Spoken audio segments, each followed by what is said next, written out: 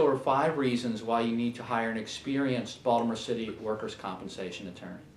First, when you are involved in a workers' compensation claim, you have to notify your employer of basically you had an accident on the job.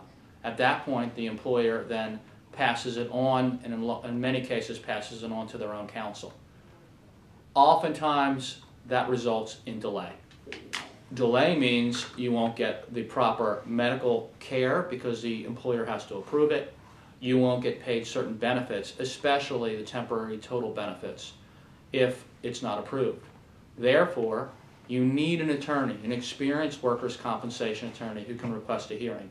In many cases, if you haven't gotten temporary total benefits, you can request an emergency hearing. At the hearing, of course, you need an experienced workers' compensation attorney.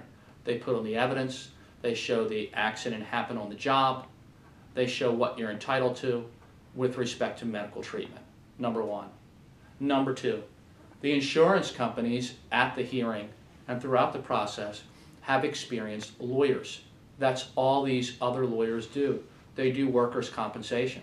So they know how to look at medical records, and they know how to pull the medical records apart to show what the defects are.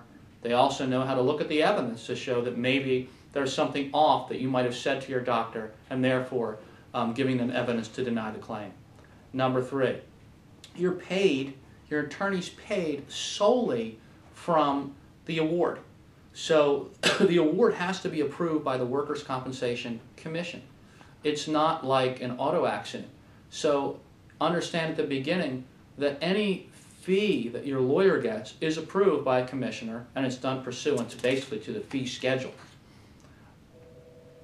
Your attorney knows the benefits you're entitled to. You don't.